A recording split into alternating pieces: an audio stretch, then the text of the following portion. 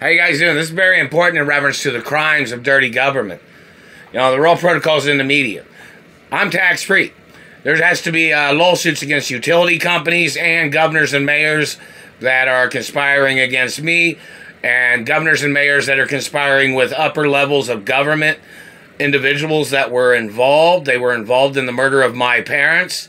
These people are involved in denying my credentials, my American credentials, and these people are under the guidelines of American policies of American government.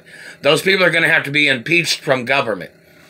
These people are denying factual government documents of my identity and my status, and those government agents are going to have to get put on trial for the death penalty for trying to murder me.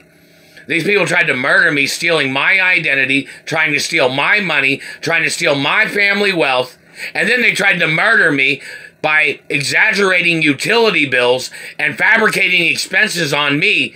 These people have never delivered a fucking penny. These people murdered my parents. These people are conspiring in their conspiracy and their fraud of their activities of stealing my money and money from my parents in America. Over the years, this has been going on over 45 years, man.